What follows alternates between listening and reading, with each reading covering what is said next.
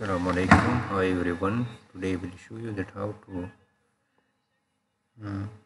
add any device to IVMS 4200. So it's very simple.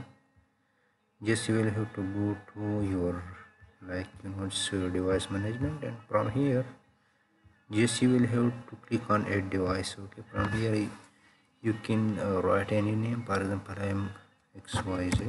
I will write this name, and then I will put my IP address for the device. In my case I have a NVR, so I will put my NVR IP address, which is this one,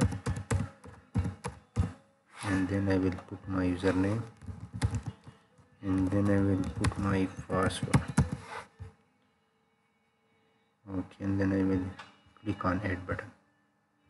So then you can see here it's online device, and you will have to go to main menu, and from main menu I will click on this one which I recently added. I will add it here to the main area.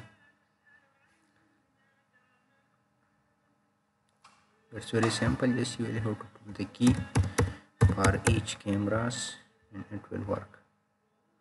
Okay, like this. So that's it. Okay, for all the device you will need to enter the stream key, so then it will work. So then you go to this one, device management, and from here just okay, there is nothing, just you will have to click on main view. Okay, from here, and then khalas, you will see your all the devices were here. Okay, in my case my device is this one, so just I will click this one and khalas, then you will see this